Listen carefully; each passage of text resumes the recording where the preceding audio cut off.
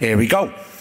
Conference, comrades, Thomas Butler, National Young Members Delegate for the Unite Union. Thanks to the President for letting me speak. We just want to say a few words about apprenticeships and the young workers movement from the TUC and across the trade union movement in general.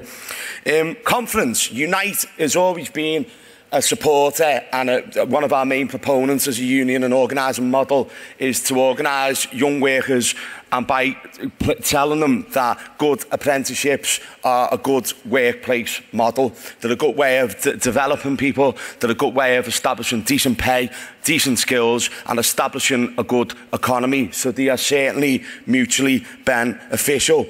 What I would say, though, if it was constructively critical, is that we do this often. We're very, very concerned about organising young workers and establishing good apprenticeships across our labour economy. But I think the trade union movement in general needs to step up to the plate. We have an organising strategy for young workers, and we try very, very hard to make sure our apprentices join as soon as they start work.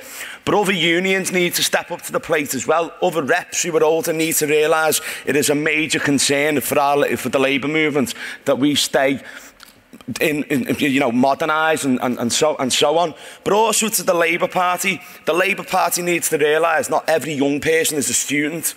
They are apprentices, and as someone who wants to be a history teacher, I really, really want my kids, when I'm a teacher, to be working in places where we represent members in Nissan, in Vauxhalls, in BAE, in Toyota, in Rolls-Royce, where they do get good wages. They are mostly all in the union. They do have trade union recognition. But that should be the norm, comrades. We say this like it's some wonderful thing, or that we're some oracle. We're not. It should be normal. This was normal 100 years ago, where we had collective bargaining, we had strength in the workplace. So, Conference, Unite wants genuine industry recognised apprenticeships. They're an excellent investment for the UK industry and the UK economy. But also, we need to fight hard for those apprentices who are not in a recognised workplace, and we need to have political policy which plans industry and possibly takes it into public ownership. But Conference, I've got 30 seconds left. So in summary, we need to set up our values, we need to display our socialism in caring for our young people, telling the employers that we will not tolerate exploitative apprenticeships where people get paid £2.50 an hour.